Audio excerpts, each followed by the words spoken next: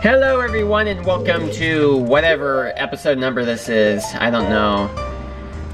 Yeah, I'm starting right where I left off last episode. Man, I certainly am getting far ahead of the episodes right here. You know, just uploading them daily. Yeah, the reason why I upload them daily rather than all at once is because, well, I would rather just have the episodes be like, be kind of spread out. You know, just have one be uploaded a day and then have the next episode be uploaded the next day.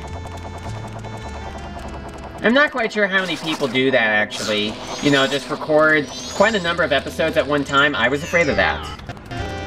But at least I safe stated. Alright, come on. I gotta get over that way before the propellers run out. I really like the function that the propellers have. You know, like being able to fly with those propeller flowers. That's one of my favorite elements of Majora's Mask that is brand new. You know, to that game that wasn't in Ocarina of Time. Just being able to fly like that. Alright, so here I am in the room with the Garo Master.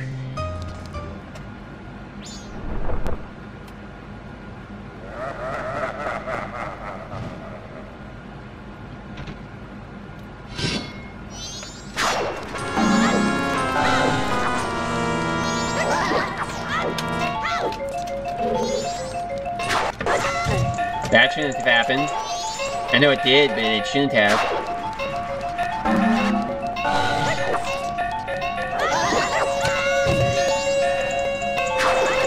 How many hits does it take? Well, with the Great Fairy Sword, obviously it takes more than 3. Oh, it takes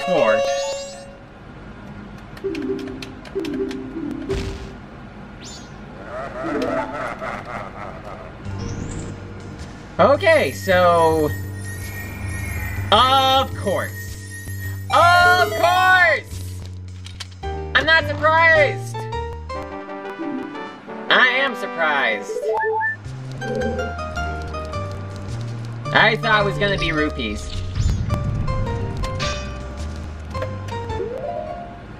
Yeah, I know that some people probably just look this over. You know, this is something that you can do with Bombchu, but unfortunately we don't have Bombchu. Which is not a problem because...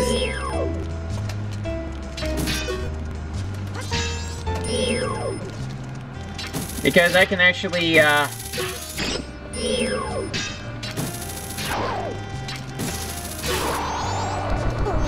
can actually just put the bomb right here. And hopefully it works.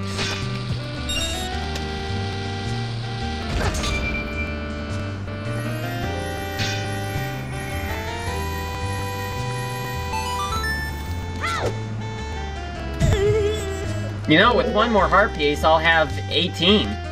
I think that may be a good ending goal. Alright, so now I got 9 stray fairies in the Stone Tower Temple. You know, I think that out of all the temples in Majora's Mask, I think that the Stone Tower Temple would have to be my favorite because it just combines all of the different elements from the previous dungeons all together. You know, like the Woodfall Temple relied on you to use Deku Link, the Snowhead Temple relied on you to use the Goron Mask, and the Great Bay Temple relied on the Zora Mask. While this temple right here relies on all of those. And I think that that is quite clever. To just put everything together into the last temple of the game.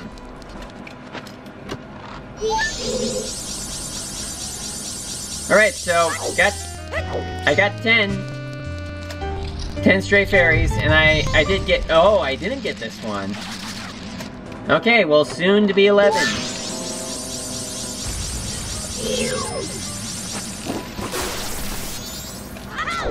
Yeah, most enemies will give you a purple rupee when you shoot at them, but unfortunately the dragonflies are not one of them. I'm sad by that.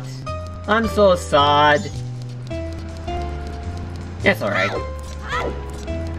Besides, I'm not really all that worried about rupees anyway. I mean, if I was playing the normal game, I would worry about the rupees, because I would want to have them for... Is it possible to get up to... Nah, probably not. Probably not. Alright, so now we are going to be flipping the temple again. Alright, and here we are in this room right here. 12 stray fairies. So...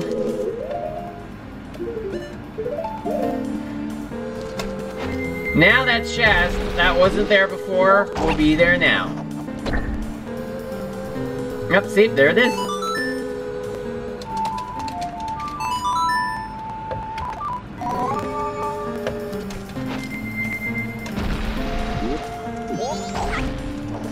And I also am aware that I still have to get that key down there by beating up that bug.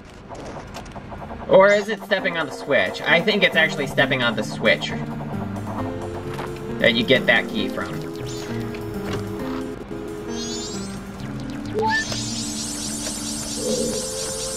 Yeah, when I first played the game and saw the stray fairy, I was like, why did the stray fairies change their appearance? Or why did those little fairies change their appearance?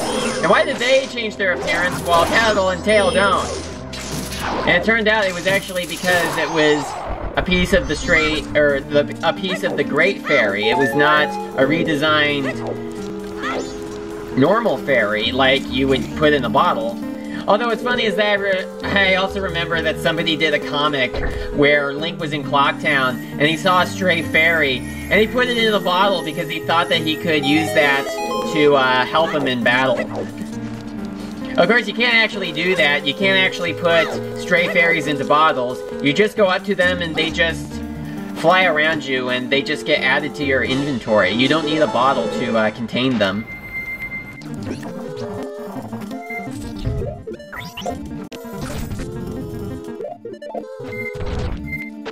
Well, I cannot believe that we are going to be coming out to this next room. If I had the Fierce Deity mask, I could easily skip through this. I could easily skip through this. You know, just quickly climb up. But no. The game had to not give it to me this soon. It had to not.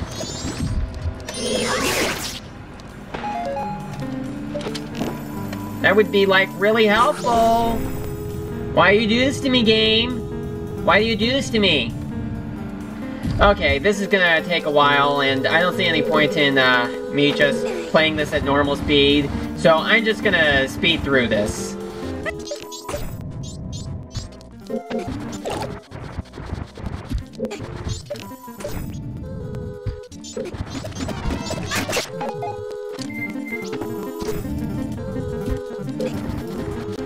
Alright, here I am at the way end, and I had just realized that even if we did have the Fierce Deity mask, we wouldn't be able to get through this room quickly anyway, because we would still need to push that block.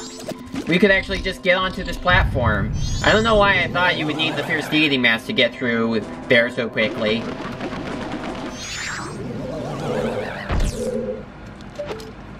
You know, I don't get why the usual mini-boss music doesn't play here. You know, the music just plays as if he's just a normal, regular enemy. Where is he? Oh, there he is! He was right in front of me. By the way, I never thought of this before, but he kind of, sort of looks like I Am Mean from the I Am Mean series.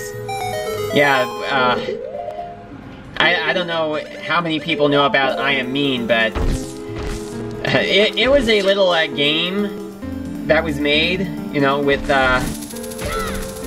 these animated cutscenes, quite similar to Faces of Evil and Wand of Gamelon. Yeah, it had been used in quite a lot of YouTube poops.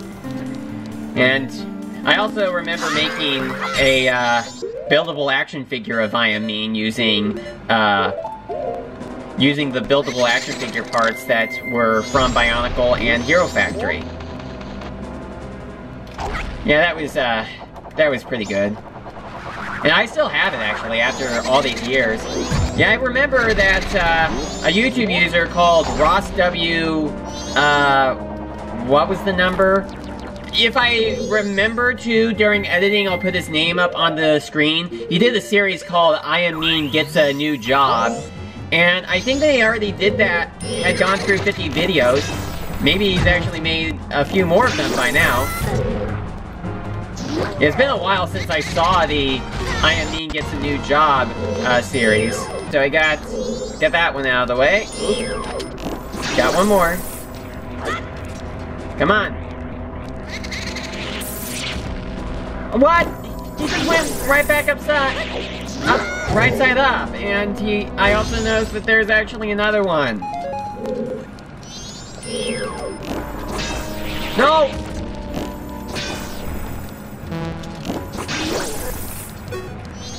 Alright. There we go. Beaten. Yeah, basically the I Am Mean Gets a New Job series is basically just a series of videos that show I Am Mean looking for another job after his labyrinth was closed down. Yeah, he goes searching for jobs, although he also goes on all sorts of crazy adventures. Yeah, Ross W, whatever his name is. Again, I will put his name up during editing. Had also included various different elements that were often used in YouTube poops. Like, he included Ouija as a secondary character in that series. You know, I thought for a moment that because it was getting to be nighttime that the music stopped playing, but no. It was just because of the enemy music.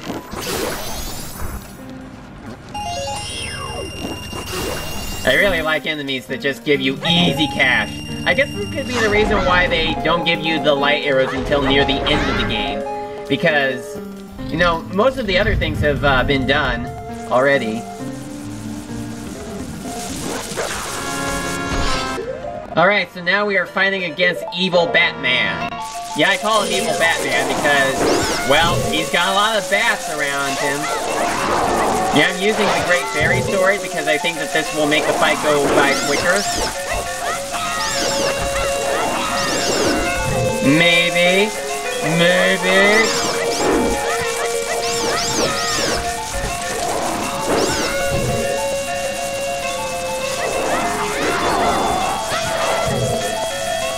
Although I'm starting to lose a lot of health.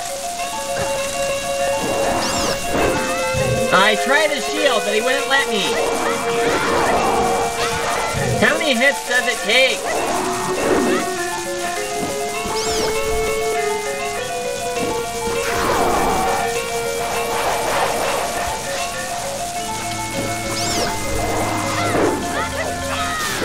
Alright, there we go. He's beaten.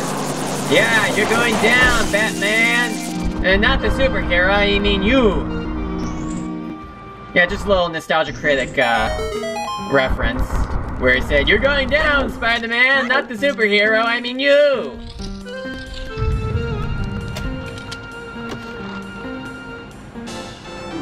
Alright, so now we have the boss key. I will meet you guys over back at the entrance. Alright, so here we are in the second recording of the episode. Oh man. I ran out of magic because I used it all up fighting, or trying to shoot at those pots. Okay, okay, good. Good. Okay. So, I got magic again. Not full, but better than nothing. Surely it'll be enough for us to get through this. Alright, and we do also need to flip the temple again so we can get the fairy inside of the chest. I just cannot believe that they make you have to flip the temple so many times over in order to get the stray fairies. Although, the stray fairies are mostly optional, so I guess some people just, or I guess the game developers probably just did not expect that you would even bother with this. But it's something that I always do, especially considering that the item is randomized. Alright, so I think that before we get to that, I'm first going to go and, well, I'm going to reset the temple back to normal, get the fairy in the chest, and maybe I'll actually go and return her to her fountain. Alright, so now we have all of the stray fairies in the Stone Tower Temple. So I'm gonna go ahead and return them to their fairy fountain and get the prize that great fairy has to give to us. And I'm also going to go to the milk bar to get a... Aw, are you kidding me? Are you kidding me? I just started the second recording, and the battery already is saying that it is running low. Come on, seriously. We're like only a little over a little over 2 minutes, a little under 3 into the second recording, and you already are telling me that the battery is running low? Come on, camera. Why do this? I still want to be able to beat the boss in this episode. Alright, so all this great fairy gave to us was another heart piece. Alright, so now head over to Clock Town. I think that I may just pause the recording for a second and get the battery recharged. Alright, I am back. I did wait a couple minutes before, you know, while the battery was recharging.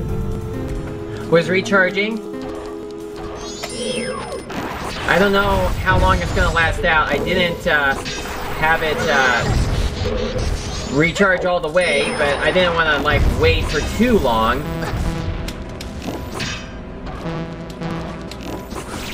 I'm usually a lot better at this than... Come on, seriously, why will you not let me hit you? Alright, that was another hit. Alright, so come on, please, good prize, good prize, good prize. Yes, a good prize! Alright. I wonder what it's gonna be. Alright. Alright, it's the Gibdo mask. So at least now we can actually go into the underground grottos, or in the bottom of the well section area. I had the feeling that the prize was gonna be a mask. That was not the first time that that's happened. It's happened a couple of times. Oh, dang. Come on, come on, come on, come on, come on. Move, move, move, move. I'm pretty sure I got every chest that there is to get in here, right? Yeah, I'm pretty sure. I'm pretty sure. Alright, so we only have 2 masks to go, and those would be the Keaton mask and the Fierce Deity mask. Why do I get the feeling the Fierce Deity mask is gonna be the last mask that I get? I still have no idea what music this is supposed to be.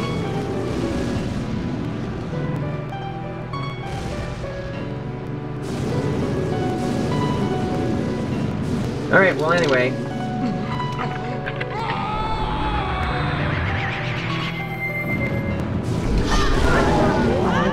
Yeah, I got the Chichow Romani so I could have the unlimited magic meter to fight against Twinmold. I personally think that the 3DS battle is much better because, you know, you do some real basics, while in this game you just, well, in this version of the game, all you have to do is just grow the giant size and attack Twinmold at their heads and tails. Yeah, and it can take it doesn't take any time at all. The 3DS version was more of a challenge. I'm glad that they changed it. I'm sure some people are happy with the change too. But you know, this is the original version of the game where I had to deal with just Making a few hits.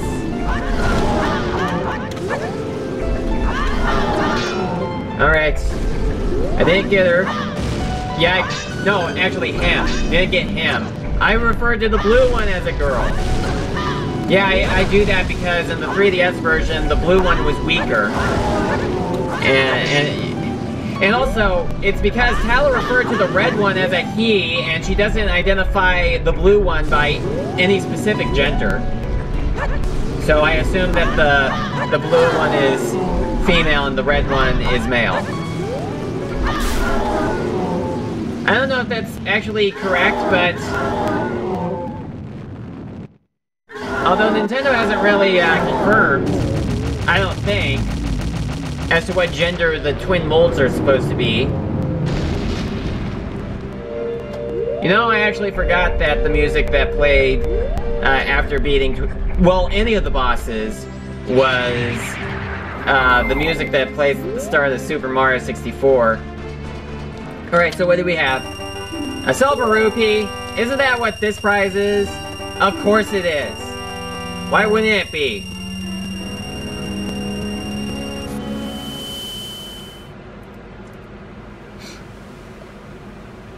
Okay, well, that was pretty good, that we managed to beat every dungeon in the game.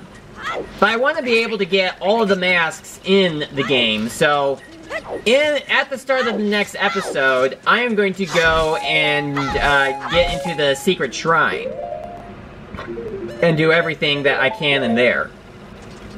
So, yeah, it is very fortunate that we managed to get the Gibdo mask, so we can also check the chests that are in the bottom of the well. Of course, I'm going to need to get what is required for the bottom of the well in order to get through it. Normally, I would not worry about all the chests that are in the bottom of the well, because normally they are just rupees, but in this case, I am going to have to check them all out. So, I will see you guys in the next episode.